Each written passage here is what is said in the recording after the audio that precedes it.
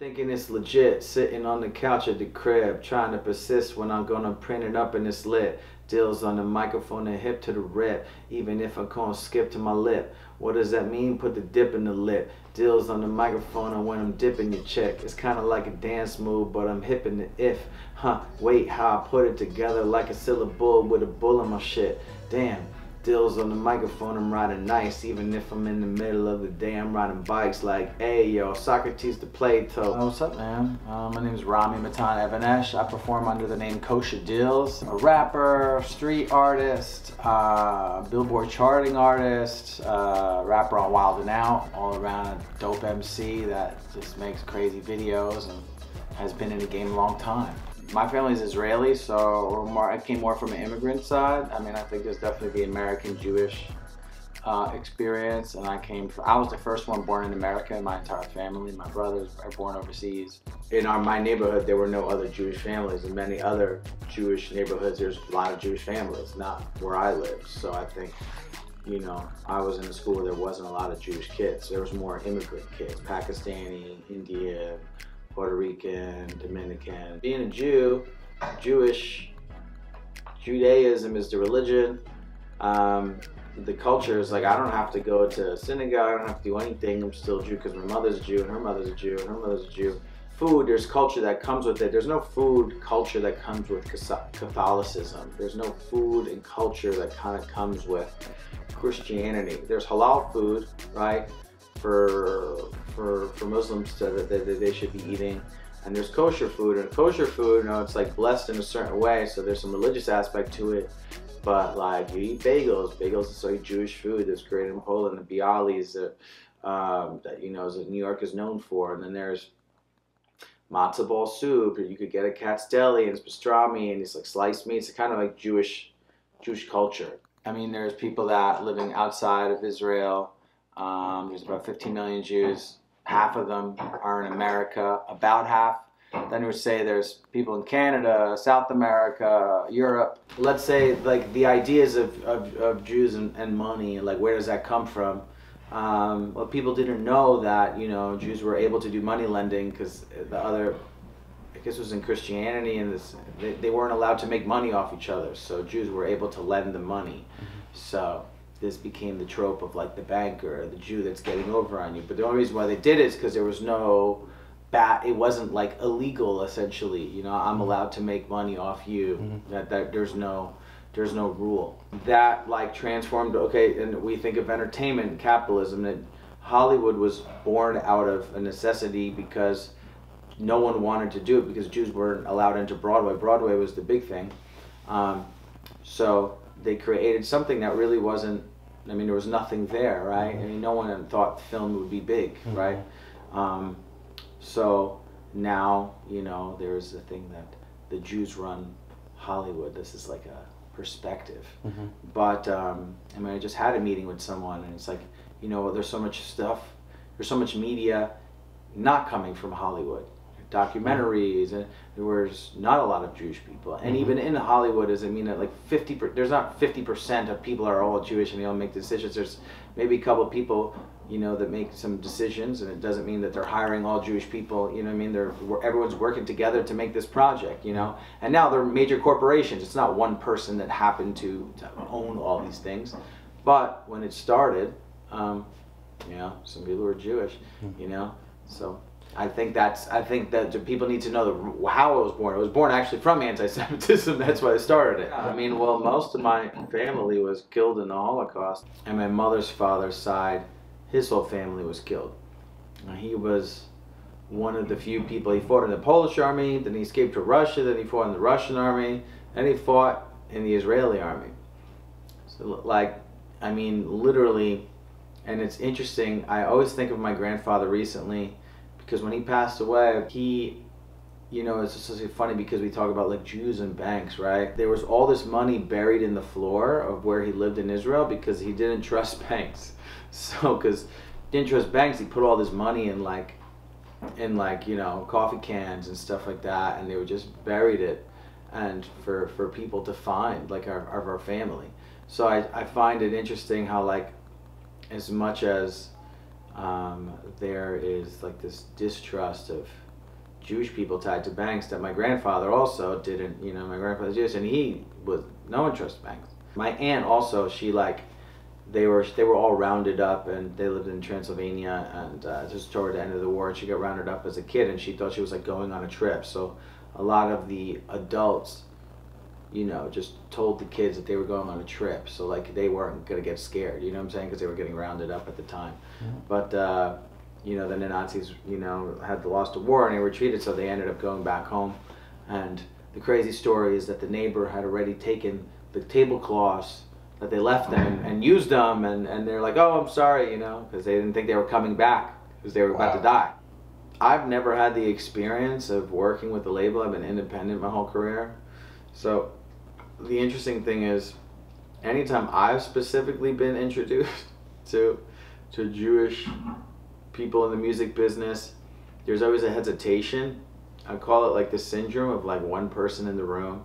It's like, oh, the one Jewish guy in the room with all black people, or the one black guy with in the room with all white people, or, you know, it's like someone else shows up, and it's a weird tension. I don't know if you guys have, and I was introduced to like Paul Rosenberg and, you know, people that are in the game, and like I always thought that it's like people that have dealt with trauma in their own personal lives that have to deal with it come together to make great stuff happen.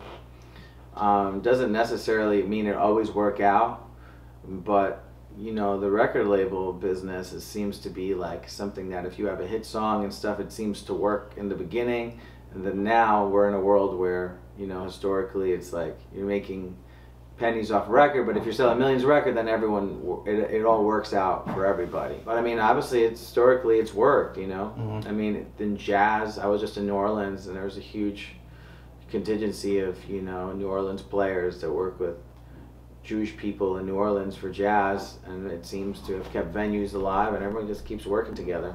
Then I went as KD Flow, and I was doing battles, and people knew me as KD, and this is like 2000 to 2004. But I mean, I was out in New York a lot at the time. But then I put out a record as Kosha Dillz, and I liked it because Rami is also an Arabic name. Rami's a Palestinian name, Lebanese, Egyptian. I was like, you know what, I'm gonna do Kosha Dillz. And I don't know, I just really wanted to do it, and I liked how it was a little bit of shocking style to it.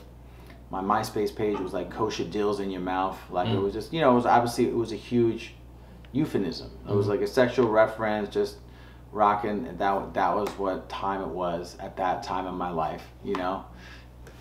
Battle rap, disrespectful, and obviously, you know, somewhat of a funny twist to it. So as I started getting involved in more Jewish things, people really liked the name. And then that sort of just attracted these new circles around me. And for me, I was coming out of jail, and I was just getting sober at the time. This is like 2005, 6, and I'm just like, this is crazy. I'm starting to make money rapping at synagogues and just these events. And I come from, you know, Pyramid Club and the New York Poets Cafe, and you know, just the underground spot, CBGB's. You know, this is where I come from rapping.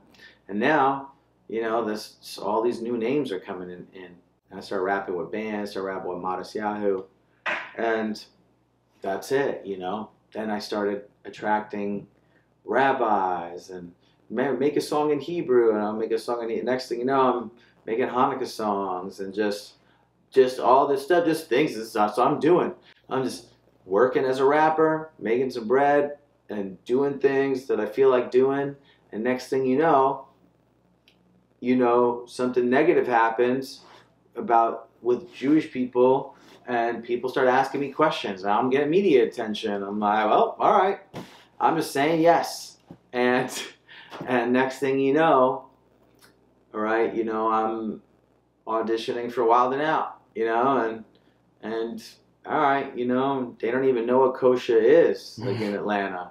So I'm like, all right, well, let me just wear a yarmulke. Let me just really do it, and just, because on a cultural level, I'm like, if I got some swag to it and just that, you know. And a lot of my friends, the guy I was just talking to that I was doing the voice notes with, my boy Erez, H2 or D1, we were always like in these projects of like doing cool Jewish things, like because you can't like religion isn't cool right off the bat. It's not cool, but there's Jewish music and then there's Christian music, and you see like Christian artists like Lecrae trying to like swag out Christianity, and then there's Kosha Dillz with the yarmulke wilding out, and then you know what I mean. So they got the Jewish guy, and then they got DC Young Fly, and they got the Asian. You know what I'm saying? So again, you got one of this, you got one of these, you know what I mean? And I just became one of those. You know, like this is our special sauce right here, and I found myself in these, you know, little cubbies and cutty formality. I don't even know the word. Like, you know, that position in this one show where they need someone right here that there's diversity, inclusion, you know. It's almost like you have your own niche. In a sense. I definitely got my own niche. When I had done like a skid bid, so basically I was supposed to do like 5 years. I ended up doing like 9 months, and then I got paroled off for that.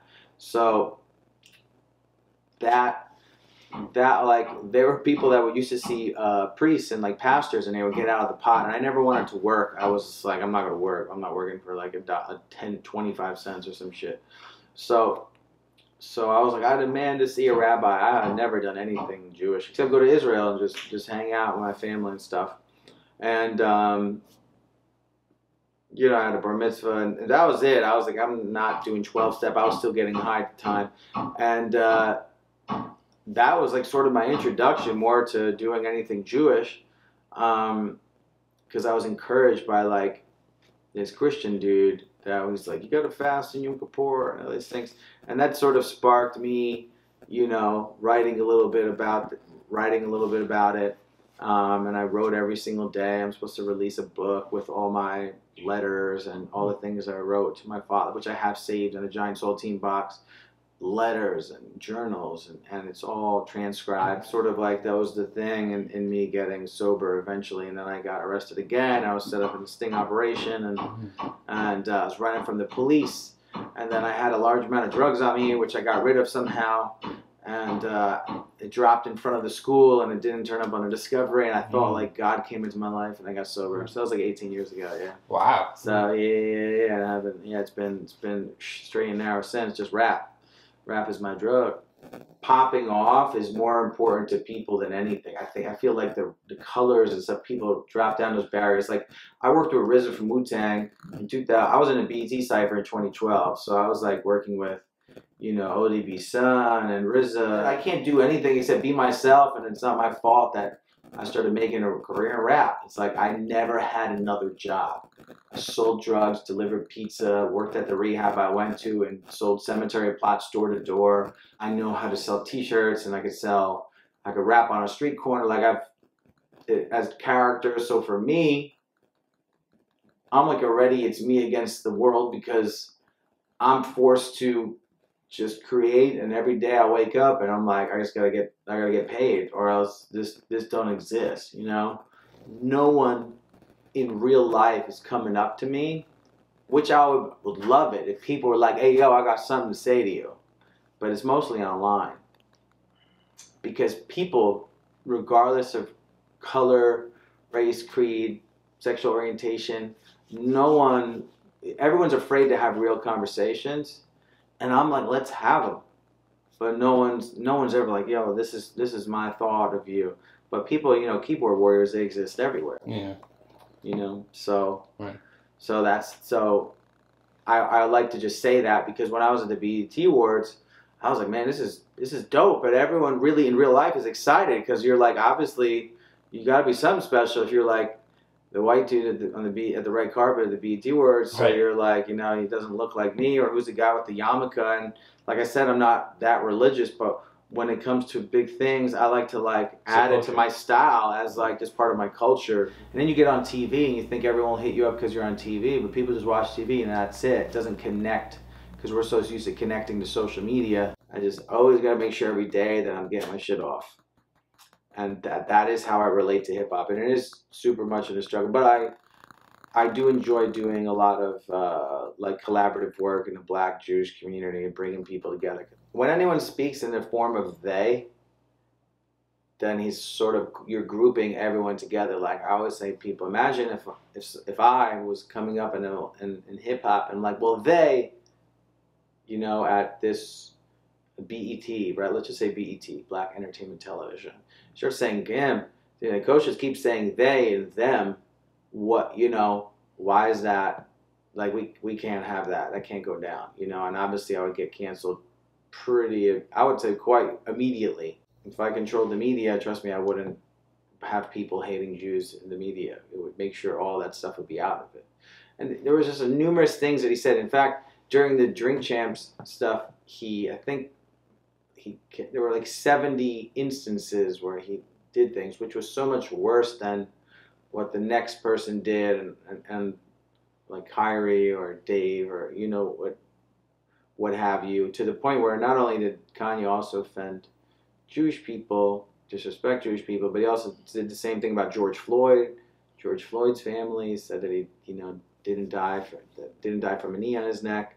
So he also disrespected Black Lives Matter, which is like hugely part to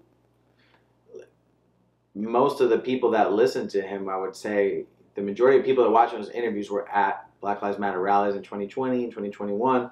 So I was like, you know what? I'm going to say something, and I'm going to put it out. And everyone's saying something, right, on the media. Everyone's saying something, but no one responded creatively at all. No one made a song.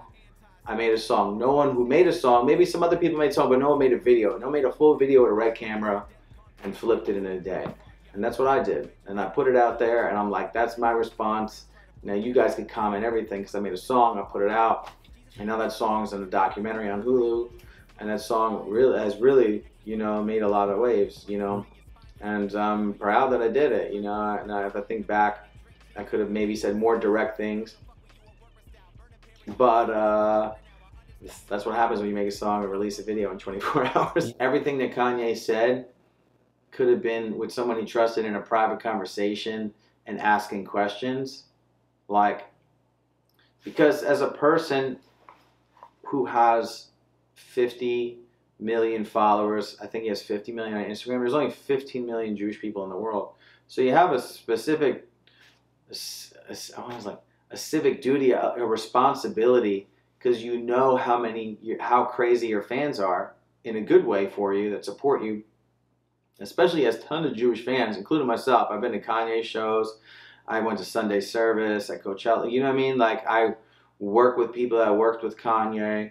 My producer who produced a song indirectly worked with Kanye before. My friends who wrote on albums. I recorded the song at a guy who had Donda literally as a Grammy on his wall, right? So 1 degree separation. Point being, a lot of his grievances, he went on a show and said, I'm going to go DEFCON 3. Jewish people control this, using the word Zionist, just everything was in a defamatory way. So, of course that's wrong. But it proves my point, is that if I respond and people said Kanye was still right, etc., it just proves for me that I was like, man, I'm happy I made this song, because I'm looking at the comment section. There was 10,000 comments, 3,000 here, 3,000 here, 2,000 here, 3,000 there, and most of them are either thank you for making this, or conspiracy theories, etc. And what Kanye said about blacks being Jews is true, because there were many people that lost their Jewish identity coming over in a transatlantic slave trade, being sold to Christian slave owners. But it doesn't negate all the other things he said, which were basically conspiracy theories. Kyrie Irving, once again, Kyrie is so famous, he has a duty to understand that, like anything he shares, especially as a professional sports player, no matter how much money you make, a team, etc., you have to be very careful of what you share. If you have a brand deal and you share the wrong thing, you're going to lose your brand deal. You know what I mean? I'm not a professional sports player, you know? I rap outside of the sports game. I watched the movie. I rented the movie. All right, I paid for it just so I could, you know, be more prepared. I was like, what is this movie about? And the movie has a lot of facts, right? Jewish connection to Native Americans, Jewish connection to the black community, the Igbo community in Nigeria. Outside of that, the movie's pretty badly done, just in general. It's really trash. Then it says the Holocaust was manipulation, Holocaust was fake. Then it says all these Jews are fake. Then it has fake quotes, fake interviews from people that weren't around during the time it happened, which leads me to believe the stock footage they got from Sudan. How do I know if this was Sudan or maybe it was Zimbabwe? You know what I'm saying? I'm like, okay, I don't know. There's just random pictures popping up when they're mentioning a country. So I don't know if those people are from those countries or not. When you go to Auschwitz, I've been to Auschwitz. I was just there this summer. There's literally every single name for over 1 million people, 1.2 million, which is, you know, that's just at that concentration camp. So they have it documented. So if Kyrie was to share it, he should have mentioned, hey, I'm sharing this, but it's only because of this, but there's other bad things in it, just a precursor. That would have saved him a lot of drama, but he just shared it and then he had to go silent. I don't think they should have talked about with the money, all that stuff where they try to get somebody money and buck break them and give them a whole list of things to do to get back. That doesn't, it doesn't work, right? I think when you try to punish people, like detention or whatever, it never works. And it's basically like white supremacy is enjoying splitting groups. And when you split groups up, then these other groups come in and then they say, yo, we'll keep funding you. And then you're like, oh, you know, well, you know, because they enjoy this and then everyone benefits because now media is watching your stuff go up and media is watching you go up and media is watching these guys go up. So now everyone's benefiting except the people that are suffering. To address it like we're on Wild and Out, like people laugh at you because you're Jewish and you laugh at other people because they're this or they're fat or they're skinny, and people are going to attack stuff that's the obvious, you know? And I spoke with someone once about this, and they're like, could you make people laugh talking about the plants and the books? Do we always have to talk about the skin color or the religion or that? Because that's just, you know, it as much as it is funny when it is, you know, real skill, real comedy, real rapper, we can make lyrics about anything, right? And we don't always have to refer to the easy thing right in front of you. There's the thing about anti-Semitism and philo-Semitism, where you know, you think having money maybe in one community is the best thing, right? Because maybe coming from a less financial literate community at an early age, and then realizing that it's negative for us. I talked about this with my homegirl Gangsta Boo. She's like, well, having money is a great thing. And then you're like, no, well, this is the reason why it's bad. And they're like, oh, so we think it's philo-Semitism. So we're showing you love, and you're saying, no, you hate us. So it's like this miscommunication. And the cause of every relationship's demise is miscommunication. Two things could be right at the same time. Yes, people can be too sensitive, but I'm not. You know what I'm saying? I'm fine with certain things because I'll take all of it. You know what I mean? I mean, I'm on a show where people diss you, literally. I mean, like, and they'll say all those things. And there's probably going to be a whole new slew of Kanye and Kyrie Irving and Dave Chappelle jokes when we do it again. You know, also just learning more about our own cultures. Because there's another expression that says there's two Jews, there's three different opinions. So every Jew, like, I can't tell you how many Jewish people were like, what you did was wrong. You making that song messed things up. Like, so you're pissing off your own people, and that's what people don't want. Like I said earlier, I mean, it's true that there's definitely a fact that the people that came over from Africa to America, they were people that were Jewish. I'm not saying every single person was Jewish, but my buddy Rudy Rockman, he's actually Rudy_Israel on Instagram. He's doing a documentary on the Jews of Africa, and there's like these Jewish communities in Africa and Nigeria, and they're still getting persecuted to this day. It was in Zimbabwe, South Africa, all over, and Ethiopia, Northern Africa. Two things could be true at once. They could be Jewish, but a big thing about them is that we're definitely not Jewish. Like anyone that's not them is not Jewish. They're fake, and they're from the synagogue of Satan, and you know, that's like their perspective, which isn't true. You know what I mean?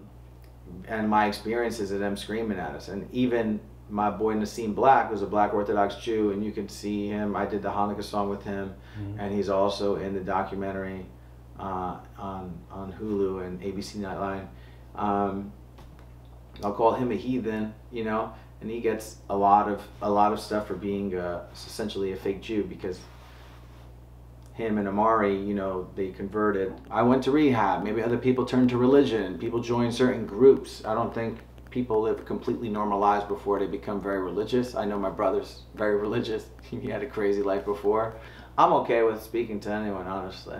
Yeah. You know what I mean? And I have spoken to people, because I've been inundated with messages the past 3 weeks from it. I was like, you know why people don't like this community? It's because people hate Black people all over the world since forever, and it'll continue, just like people hate Jews forever. This is how people who hate, that's what they do. You know what I'm saying? It has really nothing to do whether the Jew, you know, colorism, racism exists in every part of the world, and that's it. You know, it exists in Israel. It'll actually, honestly, probably exist worse outside of America than here, and that's crazy. To say that, you know, because over there they're honestly influenced by a lot of Western culture. So what they hear here on television and music videos, they'll say over there. Some of the biggest rappers in Israel are Ethiopian Jews. Teddy Nagusa, Eden Derso, Titi Anu, Miss Israel, Ethiopian Jew. Like literally speaks and tells her story. How she was like the tall girl in the village of Ethiopia, barefoot, and then like moved to Israel and had like a car, just like crazy shit. Or she, you know, her whole life was drastically changed. Doesn't mean there's not racism over there. Ethiopian Jews don't really understand it, because this is like an American thing. They're like, I don't get, these people are saying that they're Jews over here, but we're, you know, Beta Israel. And the one thing that the documentary does mention, it mentions that Ashkenazi Jews are fake, Mizrahi Jews are fake, Sephardic Jews are fake, but it does acknowledge that Beta Israel, Ethiopian Jews are real. The headlines work a certain way, and people post clips of it and say like, oh, what about this? Or what about the migrant situation in Israel, the people from Sudan, the racism over there? Racism exists, man. All over, you know what I mean? And I really think the only thing that could, you know, really help stop it, honestly, is more communication and people helping each other for the sake of helping each other. Wild I Know It's Epic. I auditioned. It took me many years to get an audition. Sent in a tape, did the tryouts in Atlanta.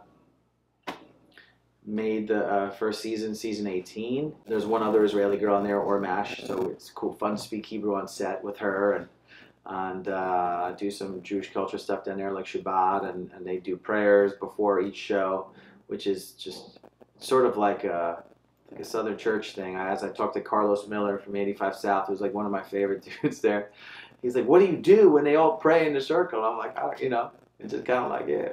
It's just funny. You know, I hope for the best. I'm happy for I hope everyone gets everything they pray for. You know, everyone comes together for the same goal in life, which is to make people laugh any way possible. Whether you're getting clowned, or you're battling, or you're beating somebody and beating them, you know, lyrically, however that comes off, and get to work with Charlie Clips, Hit Me at Holla, Conceited. I mean, these are like, you know, Justina.